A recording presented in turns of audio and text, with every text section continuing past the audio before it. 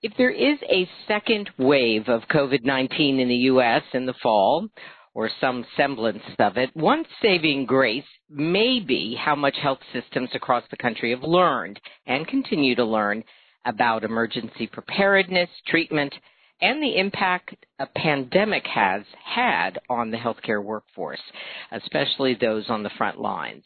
Even as the coronavirus is by no means a thing of the past, I think we can agree on that, and cases are mounting in some states where it's possible, some in healthcare at least are catching their collective breath and focusing on what it means to take care of healthcare professionals and staff, physically and mentally. Some argue that there's already noticeable psychological impact among healthcare providers as a result of the traumatic events of the past few months, and leaders have to understand this and respond to it. This is our second installment in the Caring for Caregivers special series that's presented by IHI in partnership with Wellbeing Trust, and today we're focusing on specific leadership behaviors and system supports to address and meet staff where they are. We have two people to talk us through why this matters so much and what it can look like. So Joshua Morgenstein is an associate professor and assistant chair in the Department of Psychiatry and assistant director at the Center for the Study of Traumatic Stress in the Uniformed Services University of the Health Sciences, and a captain in the Commissioned Corps of the U.S. Public Health Service. Jonathan Ripp is professor of medicine, medical education and geriatrics, and palliative medicine, senior associate dean for well-being and resilience, and chief wellness officer at the Icahn School of Medicine at Mount Sinai. And we welcome back IHI's Don Berwick and Derek Feely, our regular expert panelists on these virtual learning hours. So hello to all the panelists. Thanks everyone for making the time to share your expertise and perspective. And hello to everyone joining us. We're going to hear from our panel for about 30 minutes, then we're going to turn to Q&A and discussion. You can feel free to chat in questions and exchange ideas, make comments throughout the hour. We will get to those thoughts of yours in the second half of the show. So we're going to get underway, and I'm going to turn to Don Berwick first. Here's what's on my mind, Don. Lending support and legitimacy to a wide range of feelings among caregivers during and after a disaster isn't a new field of inquiry, and I think we're about to be reminded of that. But there is some kind of aha moment going on in healthcare and society at large right now because of the COVID-19 pandemic. How would you characterize what's going on? Thanks, Don. Well, thanks a lot, Madge, and thank you to our guests. I can't wait to hear what they have to say. When I was trained as a physician, the signals were pretty different from what they are today. I remember the advice, never lay your trip on the patient, was what I was told, which meant leave your feelings at home, leave your personal feelings. If you're feeling bad or good, it's irrelevant to your interaction with the patient, a kind of heroic view of kind of sucking it up as a clinician and keep it to yourself. And I totally understand that. The needs of the patient come first. But over the years, I think we've learned more and more and more that if we don't attend to the emotional and psychological needs of the caregiver, the clinician, the patients don't get a fair shake. And by the way, we care about the caregiver as well. That's been in evolution for decades. My own daughter, trained as a physician, got a very, very different set of signals. I remember her telling me when she was in her anatomy class how they put her in touch with the family of the person who had donated their body for the education of medical students. So there's been some good evolution here, but COVID, like so many things, has really amped this up as we watch the stress on the healthcare workforce at all levels. Two changes. One is that we're even more in touch than we ever have before about the behavioral burdens, the mental health issues that arise dealing with a crisis like this. And second, we've definitely broadened our view of what the workforce is and realized the stresses are just as great, even greater in some ways, for people who don't have the badge of an MD or the degree of an RN. So it's broadened our view. I put into the chat a really, really compelling article from June 12th New York Times by the award-winning journalist Ron Suskind, In that article, he talks about the experience of clinicians, and the article begins with a story of Dr. Lorna Breen, the head of emergency services at a New York hospital, and her suicide, increasing stress leading to the ultimate falling apart of a person's ability to care for themselves. So this is really, really important stuff now. It's always been, now even more, and I really look forward to hearing from Jonathan and Joshua as they educate us further. Thanks a lot, Madge. Okay, Don. All right, we're going to start with Joshua Morgenstein, and Joshua and then Jonathan are going to kind of lay out, in some sense, what is their field of study. They complement and overlap with one another, and we invite you to give all kinds of attention and thought to how this resonates for you and your work experience, what you've been going through directly, or perhaps for the people you're trying to help. So, Joshua, as you look at the last few months, mid-March to mid-June, what do you think most leaders got about what their workforces were going through, those especially responding on the front lines, and what might they have missed or didn't appreciate or understand? Thank you. I'm sorry, Matt, did you want me to answer that first or kind of move forward with the slides? Well, I guess if it's an okay opener, if you want to jump right into your material, and it will sort of, I always like to ask one of these big, questions at the top, but feel free if you want to jump right into kind of how you think about these issues, and we can always pivot back to that question. Maybe it'll become apparent. So go ahead. Yeah. Well, I'll share some of the thoughts that I have and the information with you, and I think they're important. The question is an important one because it requires us to kind of think about lessons learned and applying lessons learned moving forward, and that's going to be really critical for the sustainment of caregivers and, as Don points out, healthcare workers more broadly. Great. So these are my thoughts and ideas, and I have no disclosures or conflicts of interest. Next slide, please. Much of what we know about the impact of trauma comes from our study of disasters. And before disorders occur, which is something caregivers and healthcare providers are often most focused on, and with much greater frequency are things like distress reactions and health risk behaviors, and these create significant public mental health burden. So, for instance, whether or not someone has alcohol use disorder, the increased use of alcohol is associated with a wide variety of adverse public mental health effects like medical errors and accidents, family conflict, work presenteeism. And obviously these are important issues for organizations, for healthcare, and for our society. It's also important to remember that for the vast majority of people, including people who experience difficulties during the pandemic, they will ultimately do well. And many people will even experience an increased perception of their ability to manage future stressors. Right now, these are particularly helpful messages for ourselves and for our patients.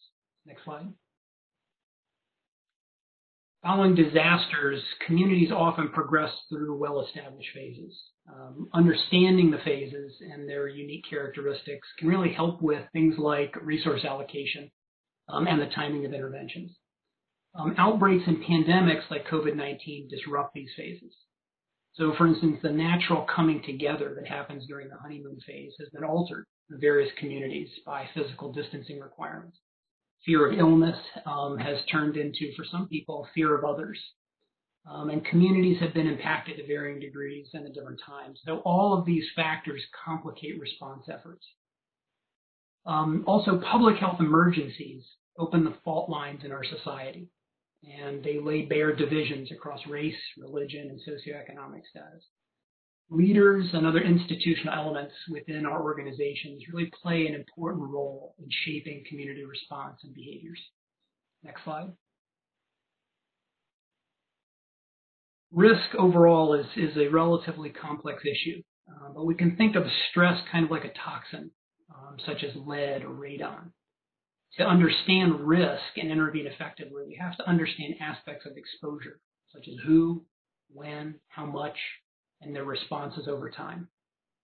Caregivers that are involved in direct and prolonged patient care Those exposed to extremes of suffering, as well as human remains and mass death, may certainly be at increased risk.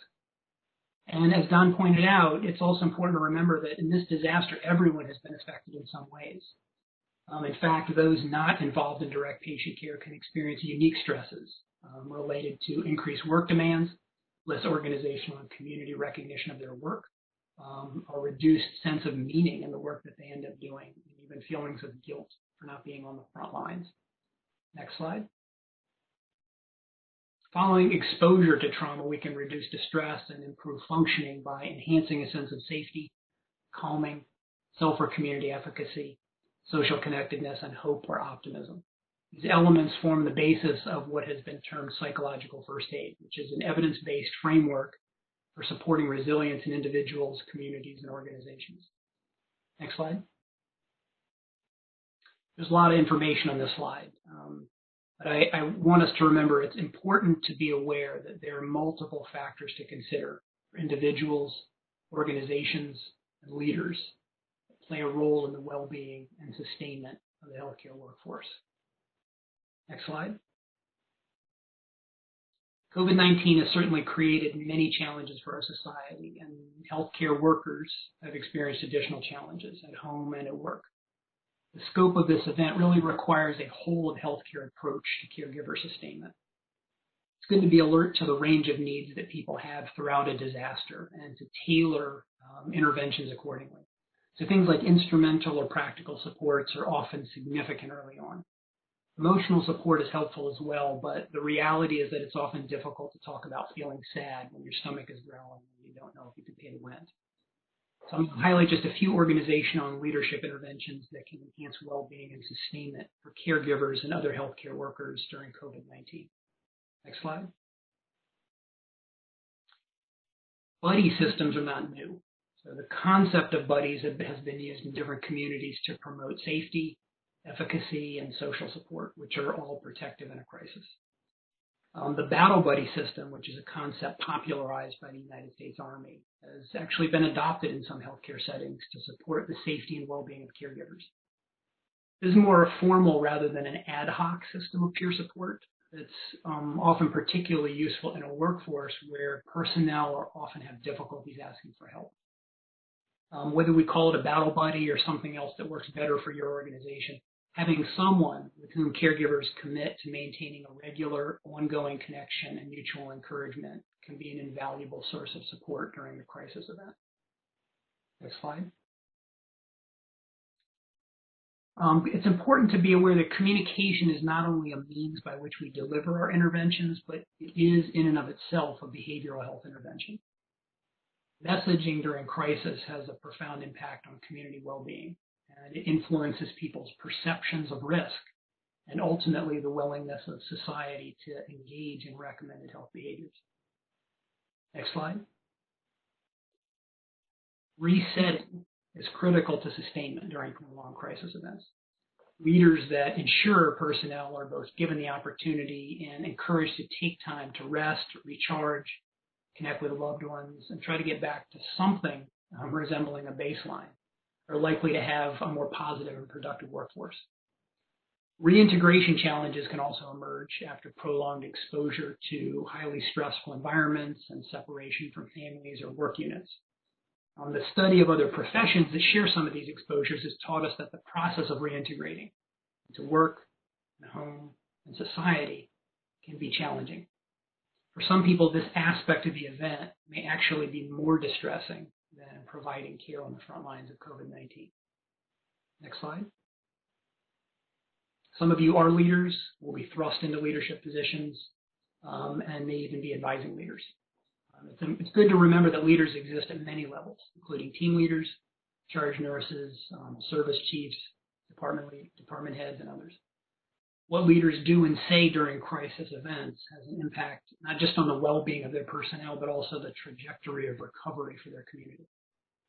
And grief itself is a near universal aspect of disasters. The term grief leadership was coined by Dr. Colonel Larry Ingram from the Walter Reed Army Institute of Research, following observations of leadership behaviors at military bases that were impacted by the plane crash in Gander, Newfoundland in 1985.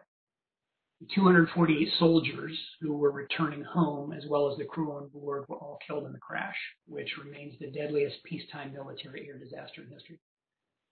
Dr. Ingram and others observed that certain leaders were able to promote healing and recovery within their communities by openly acknowledging and addressing issues of grief, communicating with personnel and their surviving family members, facilitating processes that honor losses, and helping people to look hopefully to the future. Next slide. Sustaining hope is difficult, but it's necessary for leaders and for all of us. And this is not about being Pollyanna. There's got to be an honest recognition of and reckoning with pain, loss, and grief that everybody's experienced. But at the same time, it's important to seek out opportunities which have emerged and to find ways to sustain helpful changes within our system. Sometimes these have been born out of very painful lessons learned. We need to remind people that eventually this will end, and the vast majority of people will ultimately be okay. So our truthfully and authentically balancing all of these things is what really allows communities to sustain a vision of a more hopeful future. Next slide. And I look forward to any questions that you may have. Thank you very much. Appreciate a lot of big ideas, and we did ask Joshua to kind of move through a series of pretty profound ideas, easier said than done perhaps, as we continue to evolve and learn. But we'll dig into this a little more during discussion. And yes, just a reminder, everything is shared following today's presentation. Everything gets posted to the website. So, okay, thank you, Joshua. And we're going to move on now. Let me just pause for 2 seconds. I just want to make sure, yeah, I guess we did. So we talked about the grief leadership part of this. We'll get back to that. I think that's a very interesting concept. All right, Jonathan, you have firsthand experience with what many doctors-to-be and caregivers can go through during stressful times. So tell us about the world you've been in for the last several months, and what you and your team perhaps have been doing in an attempt to kind of keep up with what providers have needed. Thank you. Thank you. Yeah, and it's really a pleasure to be with you today and to follow Josh. In fact, I definitely am going to answer your question, but I want to first thank Josh. For a variety of reasons. Number one, those of us in the well-being world, expressions of gratitude are good for our own well-being. So it's helpful for me to do that. But often those of us in this space don't necessarily always see the impacts of our work. And what I will say is I've had the fortune of being on a panel before with Josh and having had a couple of conversations with him in the midst of this, and a lot of what he has said led to real-time changes and adoption of some of the practices we put in place at Mount Sinai. I also want to just reflect on Don's comment in the beginning about how we really have seen a tremendous evolution in the extent to which we, as a community, are now thinking about taking care of our own, caring for the caregivers, and that's a critically important evolution. And I would go so far as to say that what we experienced at Mount Sinai and the way in which we were adapt to it quickly in response to COVID, I firmly believe was in many ways we were capable of doing what we ended up doing as a result of the infrastructure that existed prior, namely having an Office of Well-Being and a Chief Wellness Officer, amongst many other people in a large health system who could bring to bear some resources. But we already had that in place because of the recognition of how important the well-being of clinicians are. And so I think it's important to make that comment at the outset, since it really did influence our ability to move. So I believe you're looking at a slide that says the pandemic curve and associated stressors. what I was asked to share today was our actual experience in New York City. So as many of you know, New York really was the epicenter of this pandemic some weeks ago. In fact, it's a little bit eerie for us now when things are relatively calm to be reading about what's happening in other parts of the country. But certainly there was a good period of time there where all eyes were on us in many ways. And so what I'll describe for you is, just like there's a pandemic curve, there are phases of stress response and stressors that become priorities in the midst of a pandemic that we observe firsthand. And it speaks to some of what Josh showed as it relates to phases of response to crisis. So certainly in the beginning, as we were bracing for the patients to start coming in, but not actually seen large volumes yet, there was a huge amount of disruption in society, much like we're still experiencing, although we are opening up in New York City. But that disruption really, if you think about your what's going to affect your well-being, it was all about basic needs, because now things that were previously taken for granted really rose to the fore. And those of you familiar with Maslow's hierarchy, it's the basic stuff that you need before you can move up that hierarchy and get to a place of well-being. And so things like, how do we get to work safely, and am I going to be protected? Am I going to have enough personal protective equipment? And do I have to worry about bringing this infection home if I should get infected to my family? So all of these things, were central at the start, and a lot of our efforts address that.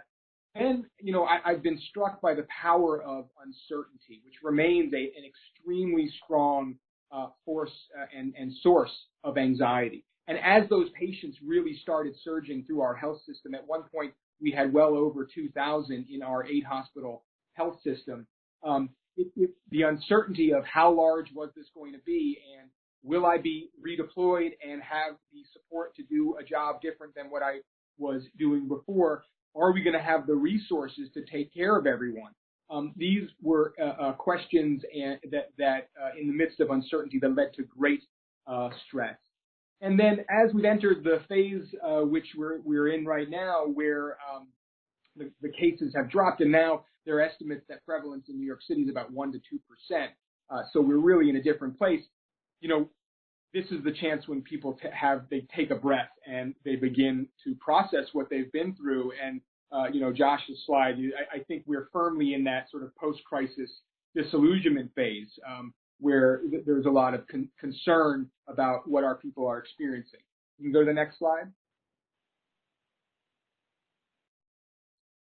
So, we tried to match in real time a response to each stressor as they were unfolding. And so in the beginning, it was all about creating resources about meeting basic daily needs, as well as perhaps providing for some of those needs, which we did a lot of. Simple things, but really important. To Josh's point, if your stomach is grumbling, that's going to be first and foremost. So we brought food, we created, we procured PPE, we created childcare resources, addressed transportation. And then again, in terms of the role of leadership, I have been struck by how incredibly important communication, honest, authentic, regular communications are in these times of crisis. Again, to that point of uncertainty. How do you address uncertainty and the anxiety that results from it? Steady, good, authentic communications. And then I will say, in the phase we're in now, we really are worried about the psychosocial and mental health of our workforce. And we are already seeing a significant uptick in the needs and anticipate more that are forthcoming. And so, as our mental health folks at Mount Sinai say, everybody needs support in times of crisis, and some will need treatment. And so it is our job to make sure that there's a broad array of support and treatment resources that are available. And as you see on the slide, there's a lot of things that were in existence that we made more accessible, and other things that we ramped up in real time. Proactive mental health liaisons, as an example, through our Department of Psychiatry, reaching out to the clinical units, as well as 24/7 phone lines, things of that nature. Next slide. I'm going to actually skip through this. This really just addresses a model for how to conceptualize what it is that we heard when people were asked, both in formal focus groups and informally through our mechanisms at Mount Sinai and Stanford University. Next slide. There's that adapted Maslow's hierarchy there for you, just reflecting the basic needs, and another reference for you that reflects on how it was we addressed basic needs, communications, and psychosocial support. That top reference there captures our effort if of interest. But I'll actually show you what it looks like on our website on the next slide. So if you're viewing this that says well-being, staff resources, one of the amazing things, again, the silver linings, is that in a time of crisis, everybody comes together. And so we are a large health system, 8 hospitals across New York City and other, outer areas. And in this time, basically, we leveraged all our resources. Our entire digital health team and web-based team stopped what they were doing and created a new website and created a space for well-being resources. And we organized them by basic needs, mental health, psychosocial support, and on-the-ground resources. You can go to the next slide. And so you can see how it was organized. This is just to give you a sense of what it is that we did to try to address the needs. Again, in real time, a lot of people working a lot of hours, an enormous amount of intensity. Again, speaking to where we are now and there being a lot of fatigue and exhaustion, myself included. But we organized a lot of these things based on how we thought people were looking for them and what we were hearing on the ground. So you see all the kind of things that fit in basic needs, all the kind of things that fit in mental health and psychosocial support. And we tried to organize them in a way that we thought people would look for them, whether you're looking for actual crisis support or one-on-one or group-based discussions. Some people want spiritual care. So that's kind of how we organized it. Next slide, please. And this is another amazing effort that came out of what it is that we did, a partnership, and oftentimes in these situations, you never know who's going to sort of be connected to you and what's going to really resonate and lead to something. But we have a really talented team through our Department of Rehab and Human Performance. And they were able to, in rapid fashion, set up what they call recharge rooms. Again, speaking to the need for basic needs, we created these spaces. I say we, I really, all I had to do with it was I found these incredibly talented people, and we were able to get some philanthropic support. But once that happened, these groups were up and running, and they created these recharge rooms. If it looks like you're seeing a picture, or perhaps feel like you might be in the rainforest in that shot, it's because that's how you feel when you go into these rooms. They are immersive sight, sound, smell, taste experiences where in a matter of 10 minutes you are completely removed from the clinical setting and you have recharge. Sometimes the facility dog will come by.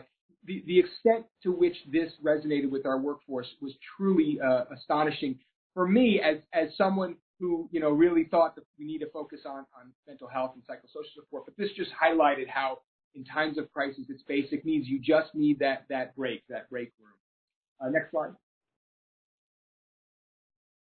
So this is my last one, speaking to our experience. Hopefully you got a sense that we were able to build off a lot of concepts and understanding and really tried to the extent that we could create support on an ongoing basis, have rapid, honest communication about that, and make it accessible.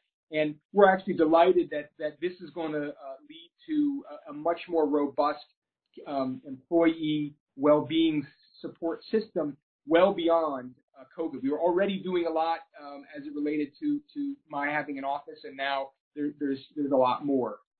But I think what we understood is that the approach to well-being, it almost certainly requires a pivot. That's what we talk about. So we had the infrastructure. We were able to pivot our resources to address what the needs were, which were somewhat different in the midst of the crisis. And now we're pivoting back to some of the things we were doing, but not entirely, because there are some lingering effects. And what I will say is that probably the issue that was relevant before COVID and remains relevant throughout is that area around culture of well-being. And central to that are the communication efforts, and the behaviors of our leaders. Critically important whether you're in a crisis or not. That's going to really help dictate how the culture is within your workforce. We know that there's burden. We have data which I can't speak to in great detail because it's unpublished. But suffice it to say, we sent surveys measuring symptoms of PTSD, depression, and anxiety, and found significant burden as anticipated within our workforce. And as a result of that, I said that before, everyone needs support, some will need treatment. We are continuing many of our initiatives into this next phase with lots of resources and ongoing efforts to make sure communication is central. We're now moving into a phase where we're focusing on a mental health destigmatization campaign and encouraging our leaders to speak openly and honestly and authentically about the impact that this is having on them. The last comment I'll make is we've been fortunate that some philanthropic dollars have now been dedicated to a new Center for Stress, Resilience, and Personal Growth, which is another effort that's up and underway that will really focus on the mental health needs of our workforce as a result of COVID and provide screening, referrals, and resilience training and coaching. So we're really lucky that we have that in place. We recognize that in times like these, to be able to have these resources, we're truly fortunate. So with that, I'll stop and thank you. Thank you so much, Jonathan Ripp. Thank Jonathan and Joshua both. We're going to turn now, just before we go to chat, to Derek Feely for some of what, Derek, you heard. You've been involved, along with Jess Perlow, who helped shape this show, with a lot of health systems working on well-being, burnout, joy in work. What are some of your thoughts at this particular moment in time? Thanks, Derek. Well, thanks, Madge, and thanks to both Joshua and John. So much in what they said really resonated with me. Maybe turning to this first slide, John's point about the importance of communication, of talking to each other, of listening to each other, of keeping every communication channel open. And it's that communication that led us to think that perhaps a starting point for conversations about building joy in work began with asking staff that question about what matters to you. I suspect many of them would have said also, I really need a place to recharge. That's one of the things that matters to me. If you go to the next slide, Rachel, and what Joshua was saying, the idea that this takes a kind of whole systems response, that this is a complex problem with no simple solution, and there are things that leaders need to do, there are things that our core managers need to do, and there are things that every one of us can take responsibility for. We can pay some attention to our psychological first aid. And as we've been doing this work, a couple of other things have become clear to us. And again, there were hints and references to this in both what Joshua said and what John said. One of the things that we're discovering is really important for people who can thrive in these, despite these crisis situations, and come through these things strongly, have what Aaron Antonovsky calls a sense of coherence.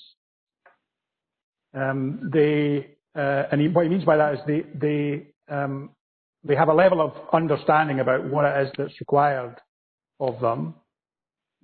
They find their situation manageable, so they feel as if they have the supports that both Joshua and John described.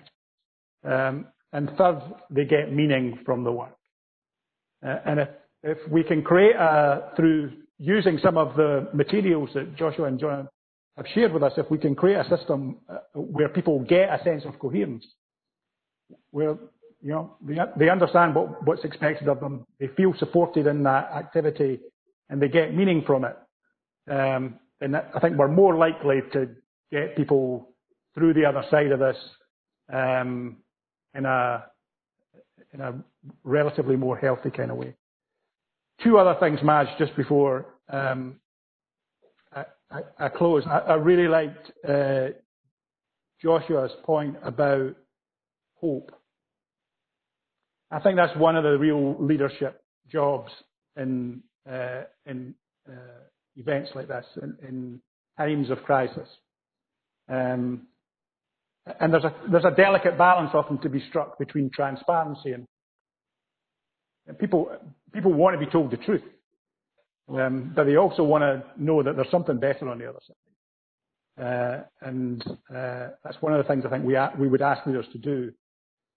And then there was John's point about in times of crisis, everyone comes together, which is right, of course. But it made me think, what would it take for us to be able to say, in times of calm, everybody comes together? And there must be learning we can distill from this time that would help us figure out how, in times of calm, everybody can come together. Thanks, Joshua and John. I learned a huge amount over the last 15 minutes, and I'm sure that every listener did too. And Maj, I'll hand back to you. Thank you, Derek. Couldn't agree more. Folks in the chat are starting to ask some questions, which is great. So follow their lead and chat to all participants. I'm going to throw in one question first, I think back to Joshua, maybe feeding off a little bit of what you just heard from John. He mentioned that one of the things that he and his team learned was that uncertainty was a lot more powerful, almost and potent, an issue than maybe anticipated.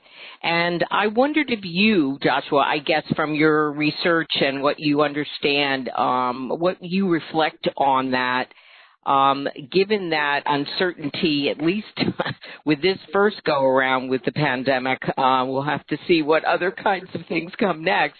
It was kind of hard to get rid of that uncertainty, and people really needed. So what thoughts do you have about uncertainty and the role that system supports and leaders can play? Well, certainly uncertainty is a hallmark of pandemics. And we know this from historical experiences with pandemics and other global outbreaks. Uncertainty accompanied by fear, and that this uncertainty is what often drives people's behaviors.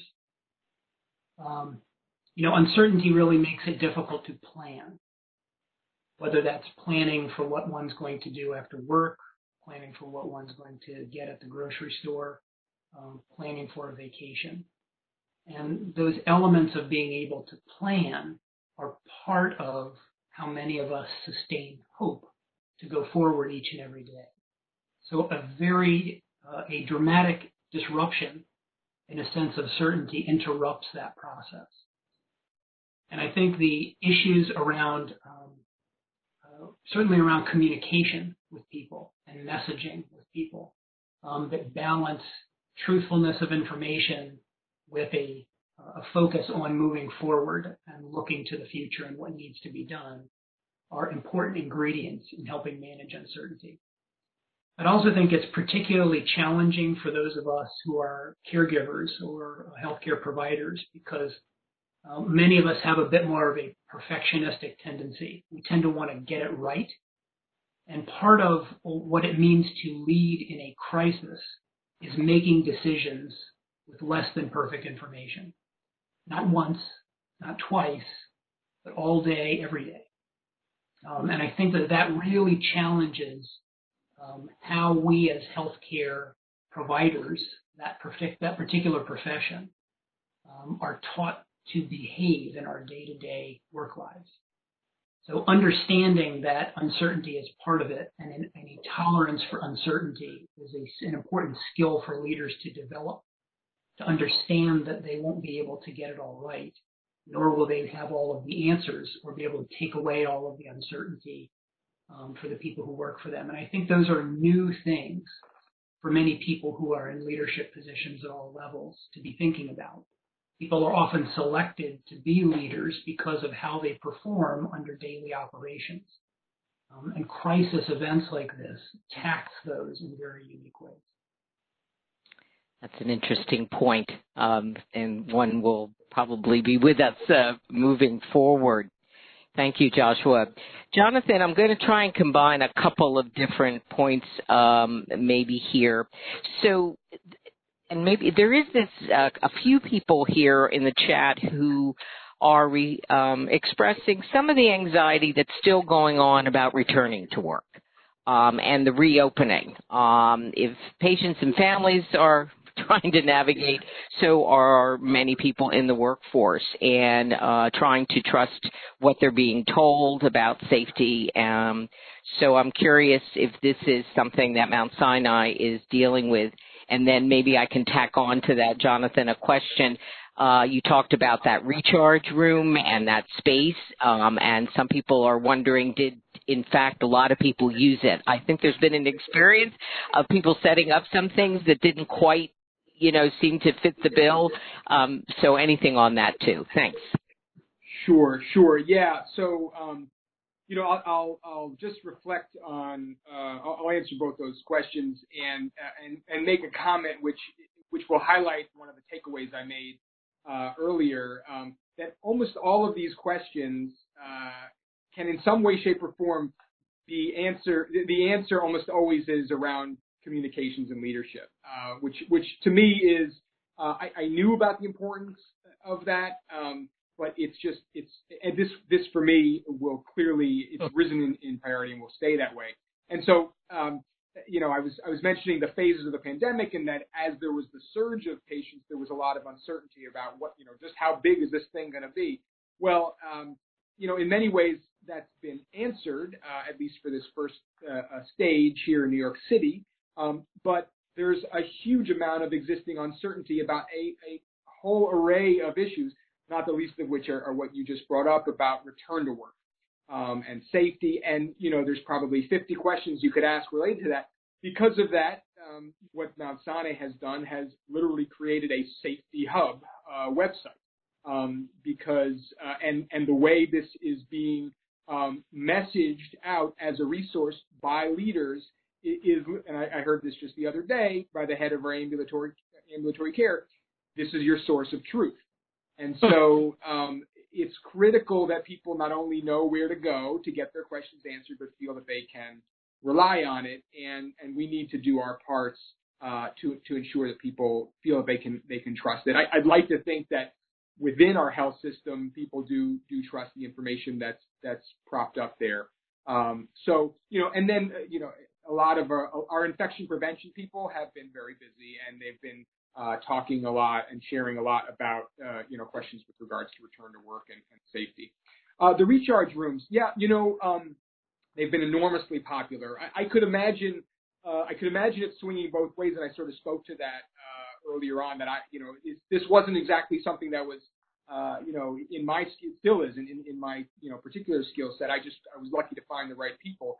But I think because they're so talented, it was one of those things where a few people started going to it and going to the first one, and they thought this is amazing, that it just became word of mouth. And actually, the major problem we had was not getting people to go, but actually maintaining social distancing and all that. When people were in these places, we had to have people there that were continually reminding everyone that you gotta, and we were managing flows and that sort of thing.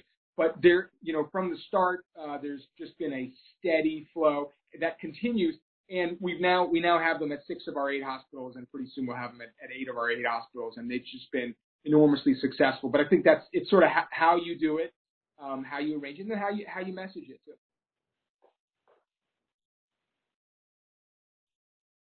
Thank you. Interesting. got to really keep up with all those snacks too. Joshua, maybe, I don't know if you can also see the chat here. I don't know what we call this phase of people kind of first, maybe there was that moment of joy that somebody else was asking about, Jonathan, feeling very good about the recharge area, for instance. And then to Joshua, good vibes and good feelings kind of deteriorating, and sort of more anger and conflict and resentments, even as, so in fact, as time goes on. So it may not be, or, in the treatment, bucket here, but a lot of different feelings. So I'm just curious, what has been your experience with that? And is that a phase that can be anticipated, in fact? Things that happened, still not quite processed. Certainly. Many career fields or other professions that endure sustained operations result in people having a variety of experiences. And as I mentioned earlier, disaster and crisis events really expose the fault lines in our society, kind of pull back pre-existing vulnerabilities, and expose differences or perceived differences. So in healthcare systems where people felt that risks were distributed unequitably, or on teams where there were pre-existing difficulties in terms of communication or cohesion, those types of things would be more likely to result in difficulties or challenges in terms of functioning and or feelings of resentment or anger. Words matter a lot here. And when I talk to healthcare providers, when you talk about issues of being angry, a lot of people say, I'm not angry. When you ask people if they're resentful, that's a word people identify with.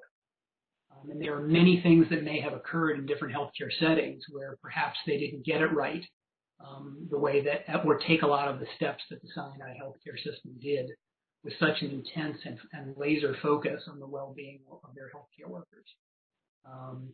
And certainly people have varied and different experiences as well that they're bringing to this. So, it's important to remember that we only see a portion of an individual in front of us. So when we're looking at what our system is doing and offering, there are many things that an organization and a leader can do, but there are also individual factors. And all of these things, whether somebody's coming from a home where their child was just diagnosed with cancer, or their spouse just told them that they're leaving them, or their spouse just lost their job, or like for many people, they just became a surprise, you're a teacher now at home, and you have these altered home and work dynamics.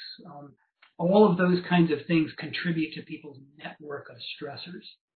And it's that network of stressors balanced against other factors that buffer against them that ultimately result in someone's life experience. And that's not a static thing either. It's a dynamic thing that changes for people over time.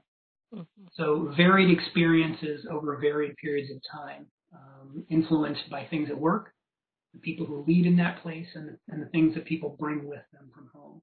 To the degree that a leader understands their people's network of stressors, it puts them in a more unique position to effectively support the particular or specific issues that are going on for each of their people. I saw that. Thank you, Joshua. I see, Derek, your video lit up, and I know Don is still there too. So I want to invite either one of you certainly to jump in. Typically, you're not shy with me on that front, so please do if there is something that occurs to you. I think I have one question maybe for you, Derek, as somebody who's been also in a lot of leadership positions.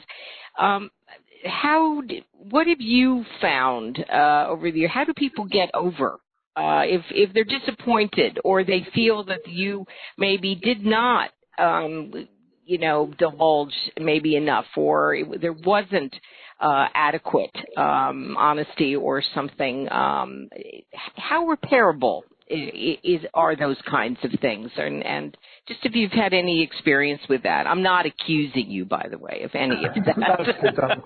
I'm glad about that, Madge.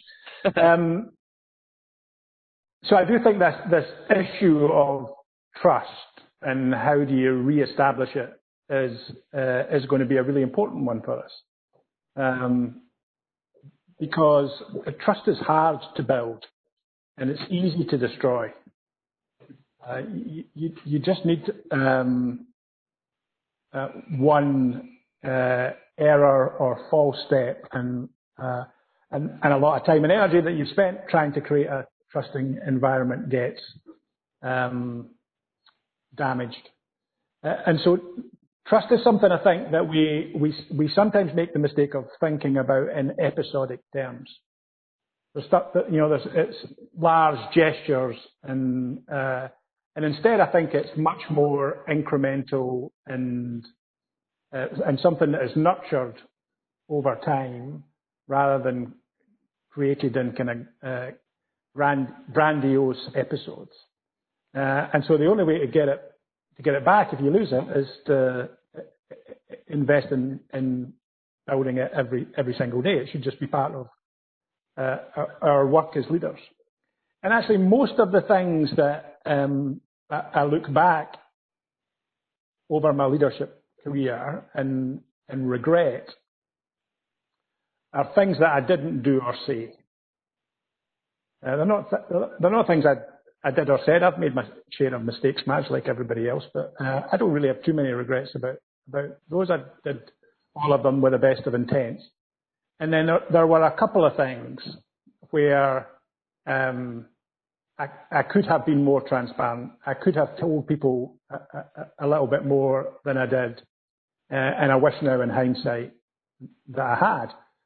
And so I think especially in times of difficulty and crisis, there's almost no limit to the amount of investment that a leader needs to make in transparency, in trust building, and in the kind of creation of hopefulness. There's also one other thing I think is really important in all of these circumstances. I think it goes to this issue about trust, Madge, and that's calm. People, I think, have a legitimate expectation that in the face of all of this kind of maelstrom, and there's a comment in the chat with which did really resonate with me about the layering of stress. So we have the stress of COVID-19 right now. We also have the stress of everything that's going on with inequity and injustice in the United States and elsewhere in the world right now. Those have a layering effect, and leaders must not panic in those situations. They need to stay calm.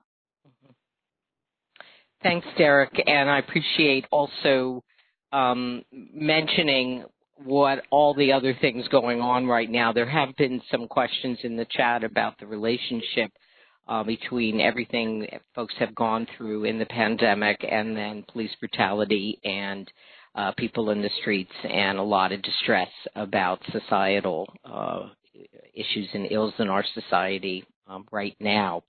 Don, you apparently have a question. Go for it.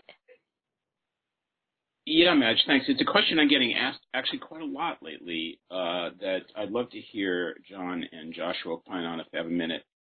It's how do we keep what we want to keep? It's hard in this crisis to look beyond the crisis, but someday, hopefully, COVID will be behind us.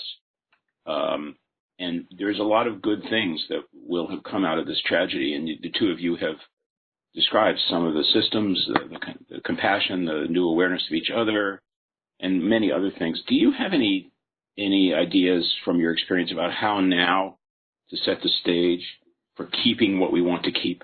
And that's a question I've probably been asked 5 or 6 times just in the past few days. Let me, maybe, Jonathan, you talked a little bit about sort of look at all the things that have been set up at Mount Sinai. A bunch of that going to stick around? And how would you respond to Don's question? Yeah, I mean, it's a great question, particularly in light of our, firm belief that we've learned an enormous amount in the midst of all this. So we want to keep certain things. I mean, I can speak to it in some sort of level of granularity about specific things we want to keep, but then the larger question about how do you kind of make the case for keeping things that seem to work, perhaps particularly when there are other, and this is the world that I and others are living in, there are competing interests. We need to pay attention to racial equity and justice right now. And so attention is being spread in many directions. And then how do you keep initiatives that might have a cost associated with them when we're really in times of austerity and financial uncertainty? So all of those things are gonna sort of be at work here. The simple question, or not so simple, but I think as it relates to things that need to stay, we need to maintain, in our view at Mount Sinai at least, some element of the proactive outreach and support that we put in place in the middle of the pandemic surge, because of the recognition that there's always, and this gets to your comment about Dr. Breen's suicide, we always worry about the people, more so about the people we don't hear from than the people that we do hear from. If someone's reaching out for help, that's a good thing. We know there are others out there that are suffering that don't. And so I think we learned that, and that's gonna stick around. And I mentioned the new center that's coming also. A lot of that is, there's so many variables that influence the ability to put these things in place in the first place and then to keep them. And my earlier comment, having an infrastructure with a chief wellness officer who can be the voice and advocate for these things as I do and try to build a coherent case. So that's actually a lot of the work of the chief wellness officer, is demonstrating where there are priorities and how they overlap in an institution, because the top leaders of an institution have multiple priorities. So we need to be able to speak that language. I think now more than ever, the well-being of the workforce is recognized, and so to make a case to keep all those things, there were plenty of reasons to do it prior to all this, not the least of which are the moral imperative, the regulatory environment, the business case. But now more than ever, it's concerns about the mental health consequences of our workforce, working through a pandemic, and collect data to show that, and add that to, get up there as if you're in a courtroom arguing for what you need. That's what I feel like I do a lot. Unfortunately, I'm in a place where that's often heard. Well, Jonathan, thank you very much, and we'll definitely have to come back to you and see how some of these things work out. We are getting close to the end here, but Joshua, why don't you give us the last word on that question? How do we kind of keep what actually has worked and needs to be built upon? Well, sustaining system change is going to be challenging, I think, as others are alluding to. There's going to be a lot of competing forces at work for our attention and a drift back to the status quo. Things were the way they were for a reason. One of the things that's helpful, and perhaps as a mental health professional, my mind goes to, there are things over which we have influence, there are things over which we have control, and there are things over which we have neither. And knowing which is which can often help us figure out where to put our energy for each one of us.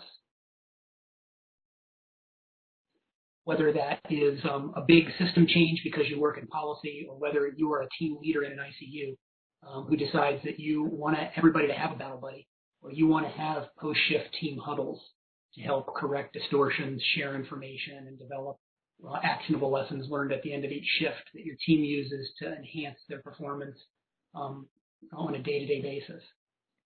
There are all kinds of things that people can do at their level. And sometimes being mindful and comfortable with understanding what we can influence is a way to help both focus our efforts and reduce our frustration. Okay. All right. Well, thank you very much. We have reached the end of our time together for this program. I want to thank everybody for a lot of the questions in the chat. This series is going to continue. I'll say more about that in just a second. So some of these issues, including, I think, Jonathan, flagging that, there are some definite deep things going on for a number of people, as your surveys have suggested, and sort of we don't want to ignore that some people will need more than just support, but perhaps more intervention, and certainly deserve it. There is this survey to your right, and if you look at the screen here, and we do hope you'll let us know what the program offered you today and what we can always do to make it better. I want to say a big thank you to Joshua Morgenstein, Jonathan Ripp, Don Berwick, and Derek Feely, and also shout out to Jess Perlow for help with this program. And thank you, audience, for taking the time to participate. And you can get the entire show today and all the related resources on IHI.org. Check later today or over the weekend. And we also have a big archive of these virtual learning hours on IHI.org. The special focus of virtual learning hours, Caring for Caregivers, and that's a partnership with Wellbeing Trust, continues on a bi-weekly basis from July 10th through September 11th. And it will continue to feature topics related to the prevention, prediction, and mitigation of poor mental health and well-being amongst caregivers. And you can learn more on IHI.org, and there's a slide up there reminding you of all that information. It's been my honor to moderate this important discussion. I wish everyone good health. Thank you for your time and participation. For the Institute for Healthcare Improvement, I'm Madge Kaplan.